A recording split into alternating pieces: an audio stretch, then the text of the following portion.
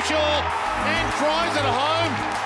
North Melbourne hot right now. We've got the same manager, so I've known since prior to the draft about his talent. He's got some amazing attributes and it's just been awesome to see him get it all together so far this year, especially in the back half. You know, just his ability to drive through tackles. I think we're seeing his kicking skills come out a lot more. Just the confidence that he knows that he can rip up a game of AFL footy. And got to bounce, got it to talk. I think he's into his 4th year now. He always knew he had the potential to become the player he's becoming today, and as I've seen this year, he's torn games apart, and I just can't wait for him to play another 50 or 100 games and just watch his progression even more, because he really can be one of the best players in the comp.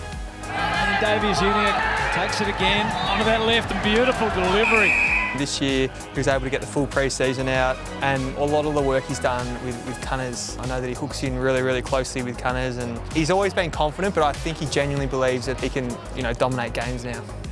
I remember watching him in juniors. He was always that powerful, explosive bloke who broke out of packs and don't argue boys around when he was a bit bigger than him in juniors, so it's awesome to see he's bringing it out at AFL level now.